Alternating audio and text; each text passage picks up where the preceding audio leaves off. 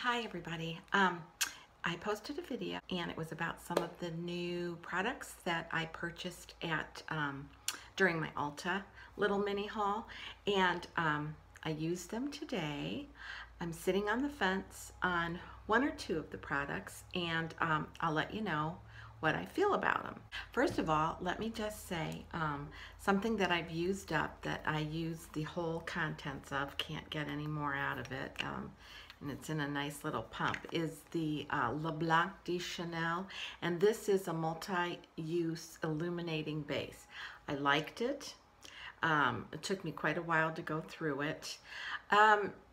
It does give your skin an even tone.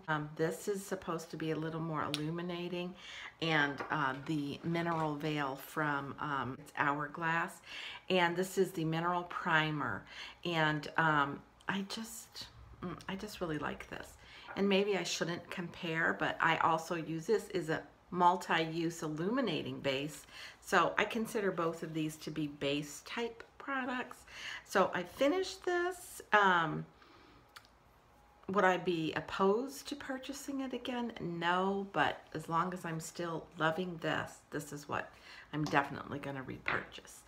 And something else that I have wanted to show for a little while, I purchased this, and I've used a bit of it. It's the Glam Glow, a glow setter makeup setting spray. Love this a lot. It's a very fine, soft mist, very coconutty. Let me see if I can give you any more. No, but has a really, really nice coconut smell, and I like it. And the mist for a setting spray is quite different than anything else I've ever used. Usually, like, I use the MAC setting spray, and it's like a real whoosh when you pump it down, and you know, you got to kind of make sure your hair is out of the way. And this is like a soft, fine, gentle misting.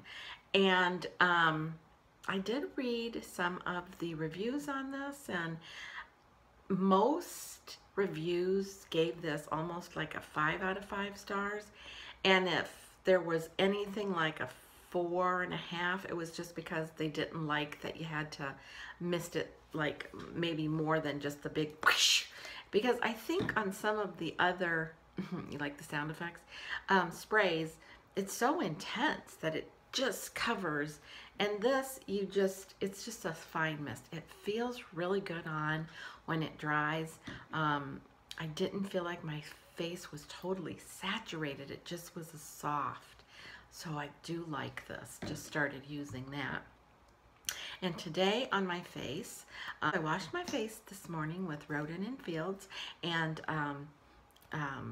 used my toner and put on my moisturizer and my SPF, and then I went right into using this today, this Le Blanc de Chanel, and I used it up. Can't get anything out of it now, and I already talked about that, but that's what I did. And then after that, I went ahead and I used my Urban Decay Naked Skin Shape Shifter is what it's called. It's 3-in-1, and it's of course I didn't use all of the products in here, but it is it's triple purpose kit, provides everything you need to contour, color correct, and highlight. The powders in here are very, very soft and do blend very well. But today I went ahead and I used this color corrector, and this is just a really light pink cream color corrector, and I did that under my eyes. And then this is another color corrector, and I just kind of dotted this. I'll kind of show you now, but it's over around any red areas or cover up that I wanted, and I found it worked really, really well. And I didn't use the middle or this dark brown or that one at all today. Then I switched over to this side, and I actually use this. This is like a highlighter, but I use this under my brow bone, and then I put this color on my lids and in my crease. Kind of, oop, slip this off. I think that color combination is really pretty, and this is super pigmented. I just did a little bit of contouring on my nose. I didn't do my cheeks or anything, but oh boy, is that pigmented. And this is really pretty. I want to show you this color. Ooh, it's very, very highlighted. And what I did was I just did it so gently. I tapped it because I wanted to use my Illuminizer compact that I also purchased. So I just put a little bit there, but it blends really well. Soft, very blendable. So I think this is worth the money, and it's so nice and convenient, especially if you're traveling, to not have to pack 3 or 4 different types of compacts. It's kind of, you know, handy. So then I went in with my Rodin & Fields mineralized peptide powder. This is in the light, and I put that all over. I don't use any BB cream or CC cream, no foundation today, just those items. Then I have my Illuminizer, also Naked Skin by Urban Decay, and this is super subtle. It's really pretty. I'll kind of let you see. See those 2 lines right there?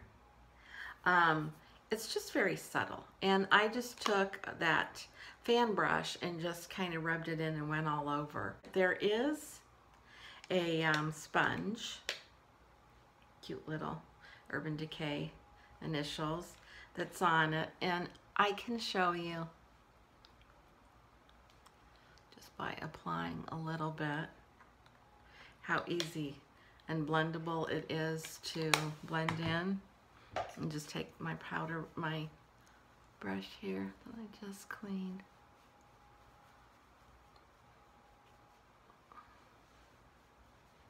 So, like I said, it's pretty subtle, and it does leave a little bit of a, I'm kind of sitting on the fence.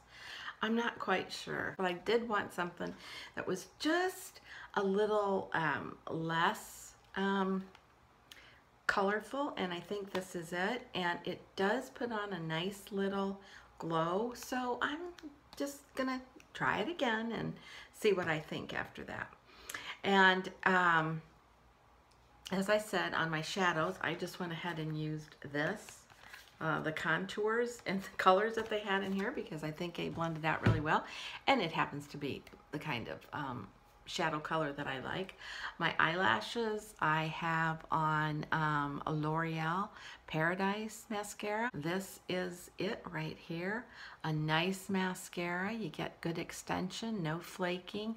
Like I said, the only thing I don't really care about it is the brush. It's a little bit bulbous, and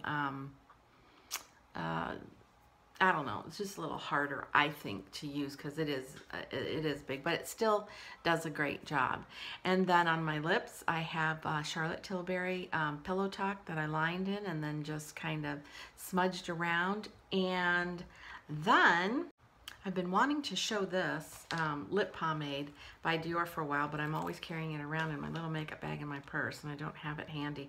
This is Lip Glow Pomade by Dior, and I have that on over the Charlotte Tilbury Pillow Talk. It's really moisturizing.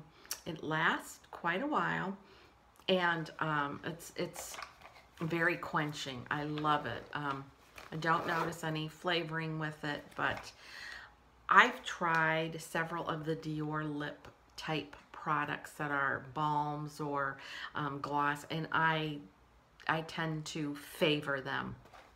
This one I really, really like. It's one of the ones I keep in my purse so that I have access to it all the time, no matter what lip color I'm wearing or if I've just penciled in. And then another product I showed in my haul was the Brush Bath by IT Cosmetics. I went ahead and used it today, and I cleaned, these were the brushes that I cleaned off, and they were recently all washed and cleaned, and I probably used them 2 applications. And so in the 2 applications, this is what I was able to get out of those brushes. And I think 2 of the brushes I might have just used for the first time today. So it did clean the brushes really well. This is the one that I was mostly concerned about. It is the It Heavenly powder brush, and it's such thick fibers, and when I'm washing it, I can wash and rinse and wash and rinse, and you know, it's deep down in there. So it really did clean the brush really well. And all of these brushes were color stained from blushes, and totally cleaned them beautifully. And this one I used this morning, so there wasn't a whole lot on it, but it cleaned it well. And these brushes, it just cleaned them super well. So as far as the cleaning, as far as I can tell, it works very well. The spray is a pretty fine mist, and it's oily. This is an oil-based, and it just says spray generously onto the brush to dissolve any makeup and gently tissue off any makeup residue. You can also spray it directly onto a towel or tissue first before applying to the brush. Lay flat to dry 1 to 2 minutes. So it's done. So you don't have any wet brushes, and that's the beauty of some of these sprays, that, you know, if you want to go back and do something with that same brush, after a couple of minutes, it's done. It's ready to go. My problem with some of these sprays is the smell. And this kind of reminds me of citronella candle smell, lemony maybe. It's not offensive, but what I liked about this is that the brushes don't feel oily. When it sprays, it's kind of a light mist, and it kind of went all over my hands when I was spraying it, so I was trying to spray it right over my paper towel. I can still smell the scent on the brush, but like I said, it's not offensive. It actually has that fresh kind of scent to it, but it is strong. Not offensive, but strong. And so I was curious to see, now they've probably been drying for, it's probably been about 15 minutes, but they don't feel oily. They don't look like they've left any kind of oil residue. And even deep down into the brush, nothing. It's really clean. So I think this is going to work out great. And my next step in this process will be to make sure I don't break out at all. That's next to be seen. And then I did just a few little strokes with my Bobbi Brown Anastasia. I'm sorry, my Beverly Hills Anastasia. I didn't use any Bobbi Brown today. And then I used the Urban Decay Illuminizer. And this is what it says. It says this powder is damn pretty, but I don't care if it's damn pretty. I was attracted to the color of it because I have pink glow type highlighters and a couple of different brands. So I wanted something that was just a little bit different. It says it shows up with a sophisticated glow every day with this illuminating finish powder. It gives skin a radiant look, and it diffuses light to blur flaws for a soft focus effect. Now I use this very lightly as and then I showed you putting it on here, but if you, I don't think you'll be able to tell, but it does have just the slightest little bit of shimmer, so subtle you really don't see it. But yes, it's pretty, and I think I'm going to like it, but I'm gonna try it a few more times to see. So I think that's it. That's really all I wanted to talk about, because from my haul that I posted, it was the Shapeshifter Contour Kit, color corrector and highlighting, and then the Illuminizer, and the brush bath, and that's really all I wanted to show you. And then I wanted to talk to you about the Dior gloss, which I did not pick up in my Ulta haul, but I've had it and I wanted to talk about it. So this was a perfect time. So until next time, be kind, be humble, and age gracefully. Bye-bye.